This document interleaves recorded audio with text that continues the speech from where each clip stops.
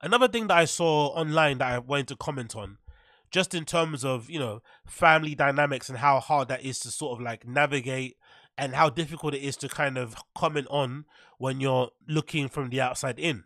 So I'm sure most of you guys have seen this story, courtesy of the Los Angeles Times. It says, why would Kobe Bryant's dad auction NBA championship rings Lakers legend gifted to him?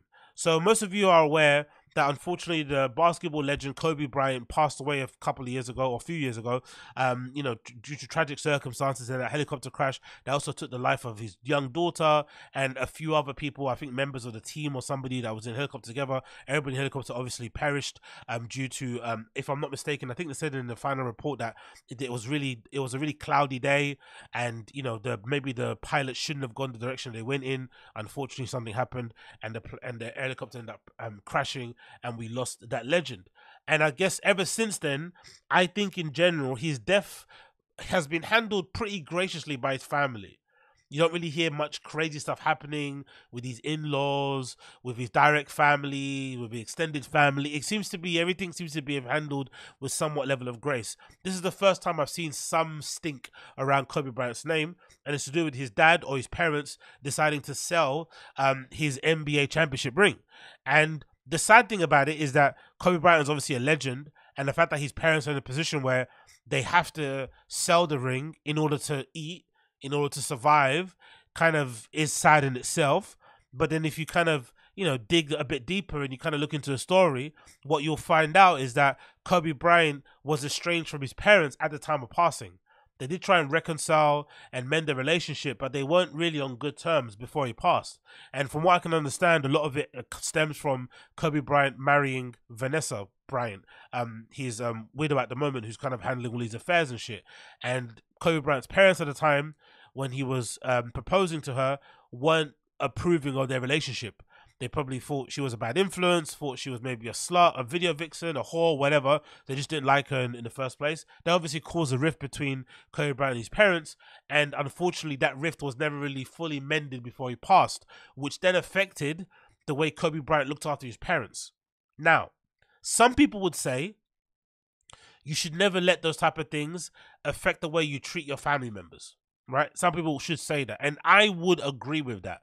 I'm somebody that thinks in life you should have, it doesn't matter if it's your parents or it's your family or it's your siblings or it's your extended family or it's your friend, but there should be one group of people, or there should be a group of people who always get the benefit of doubt with you, who could always have a second, third, 100th, 1 millionth chance with you. There's always a road back to forgiveness. There's always a road back to how it was before. There should always be that person available, so that you know how to access that emotion, how to access that feeling, and how to kind of be that quote-unquote bigger person. Because I think if you can do that with one group of people, you could also be very cutthroat when somebody who isn't in that hallowed circle, who isn't in that very close-knit kind of group around you, does some fuck shit to you. You can cut them off immediately, because you know what it means to love somebody without any limit. You know what it means to love somebody to the point where it doesn't matter what they do to you wrong, you're always going to forgive them. You have to have the ability to love that one person like that, or a group of people like that, so that you can cut off people who fuck you over and whatever it may be, even minor inconveniences, you can kind of quickly cut them off, because you have, I guess, somewhat of a high level of expectation in terms of what you can tolerate from your family. I don't know.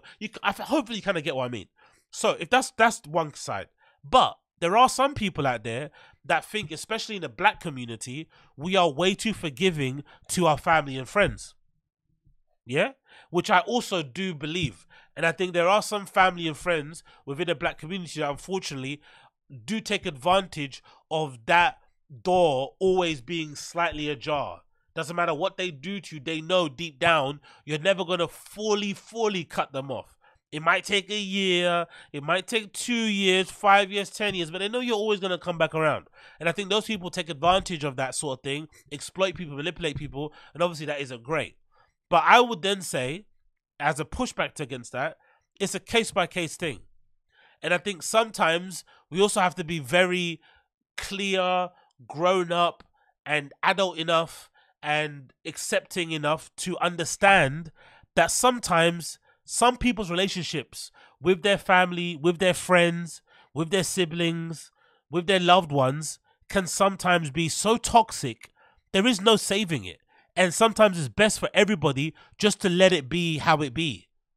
I think this idea of like trying to mend things, let's get back to like always trying to like, I won't say force the issue, but make it right, can sometimes make things worse. Sometimes if things are the way they are, like not, it's like I don't really believe in the whole ghosting thing. I think that's really lame. I think you should always make your intentions clear of what you want, and if you don't want certain things, you should be also clear about, hey, I don't want this thing, I don't want to talk to you anymore, I'm not interested. I think that's very, very important. I think nowadays people are way too pussified.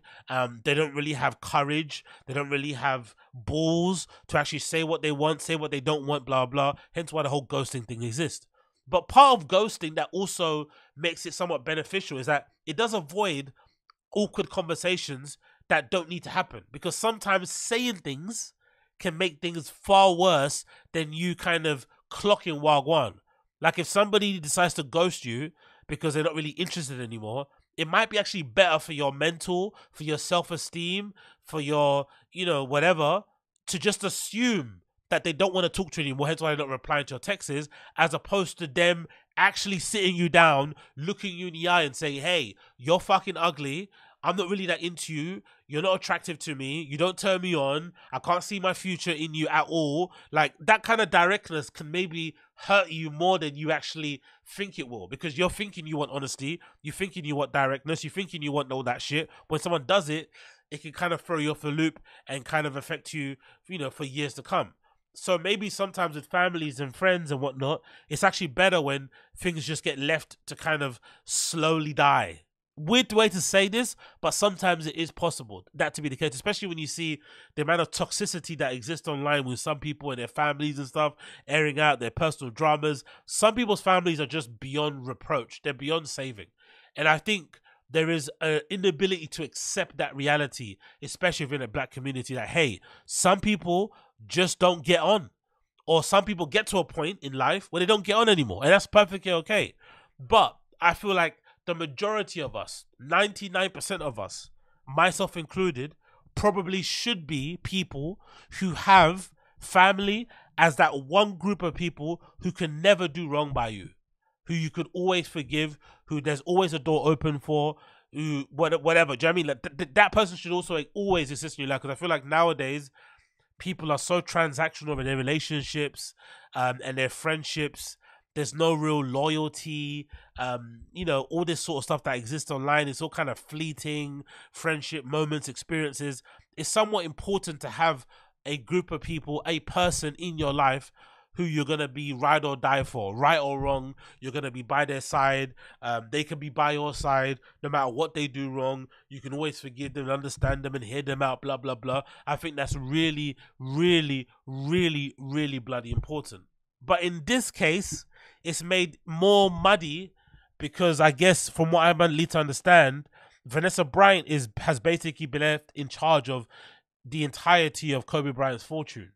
And if the parents didn't like Kobe Bryant's wife before they got married, and she's very aware of that, to the point where I don't think they even came to the wedding, which is a big deal for a lot of people, you would imagine, it's very difficult to not see that be a bit of an issue. Because maybe Kobe Bryant would have been okay to forgive his parents at one point.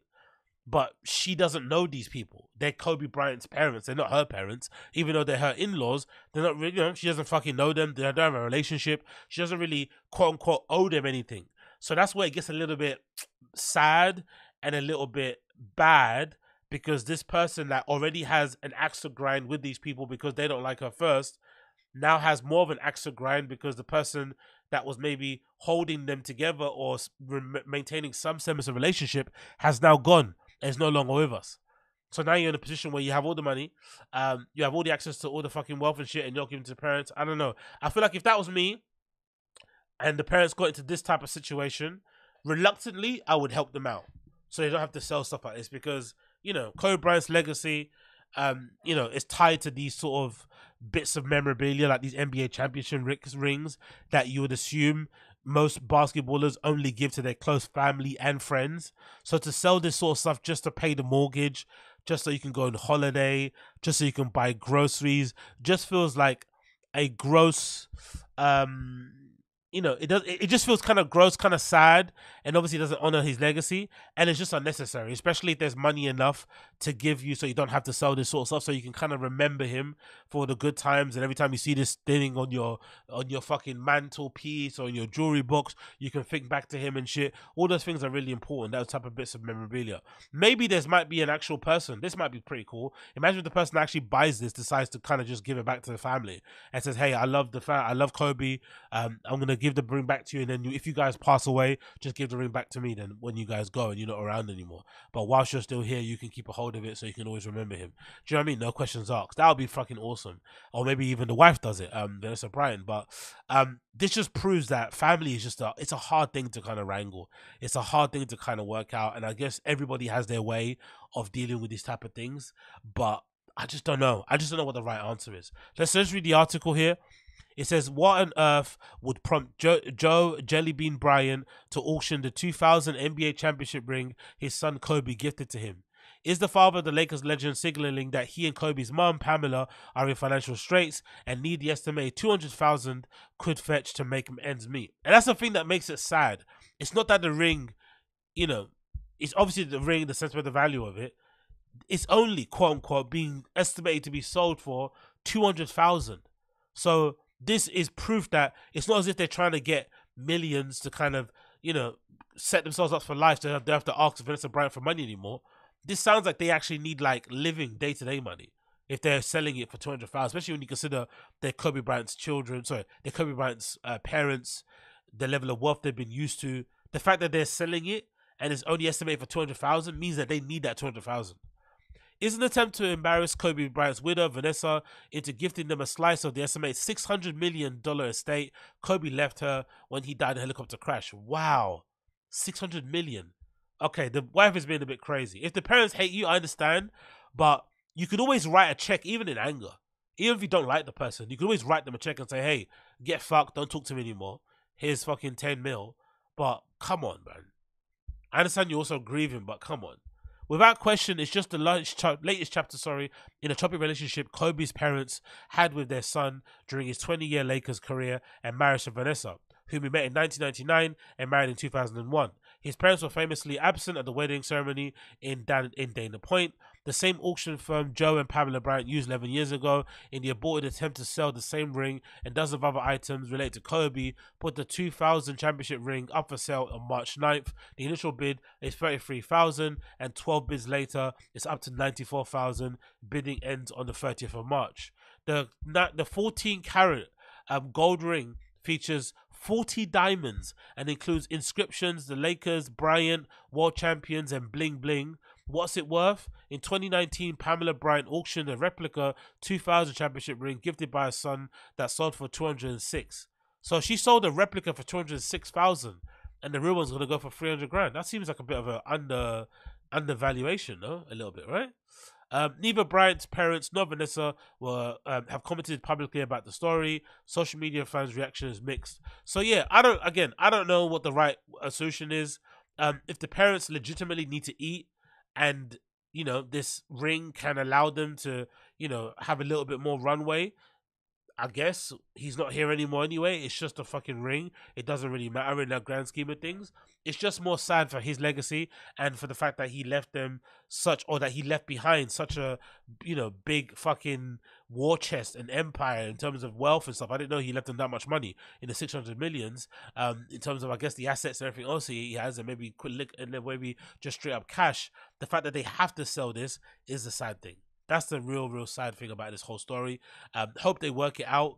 Most likely they won't, especially if it's got to this level, because usually in most cases, deaths and passings of people in family usually bring people together, even if people have been on the on opposite ends of the fucking spectrum and haven't been talking to each other for a long time. Sometimes a death can bring everybody together, and let people know, hey, let bygones be bygones. It's not that big of a deal. Things could be far worse. Look at the time we wasted. Da, da, da, da. And the fact that hasn't happened in the wake of Kobe's death is probably proof that these people are real rap enemies.